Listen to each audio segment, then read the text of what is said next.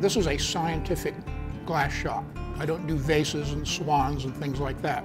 I do anything relevant to scientific research. What I was going to do is show you how to make a joint.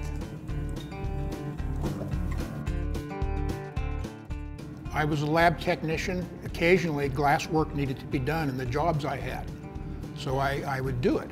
In the process of doing that, I learned it. Eventually, I even did an apprenticeship in this shop. This was back in the late 60s. Just about every piece of work is different. Some pieces are very complicated, and I have to sit down and plan out every move I make. So then I ask them, what are you doing?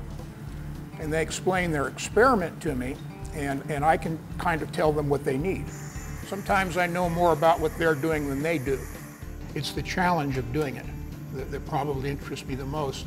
And then having a good piece of work come out, something that I can look at and be proud of, is very rewarding. There's nothing too hard to do here in glass.